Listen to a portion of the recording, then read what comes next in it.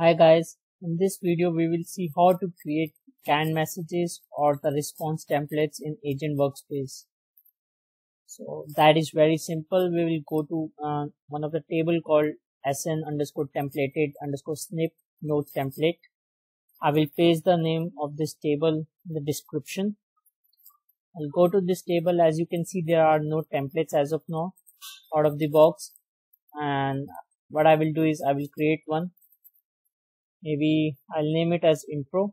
I'll keep the name as intro, and when the chat is going on, table name is interaction. So I will select the table name as interaction, and you can make it visible only to some particular group or apply some conditions. I will leave it as of now, and I can say maybe I am, and we can make it dynamic from here. We will select the field name, and we can select assign to, and I'll just remove this. This is not needed.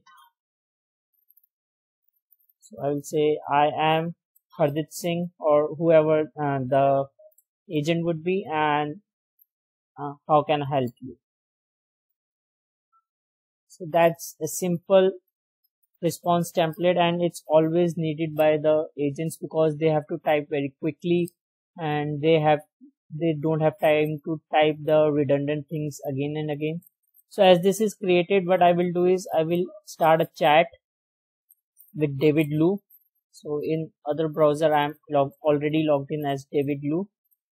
I will just start a chat from here, and David Liu will receive this, and I will accept. So as soon as David Liu accepts this chat,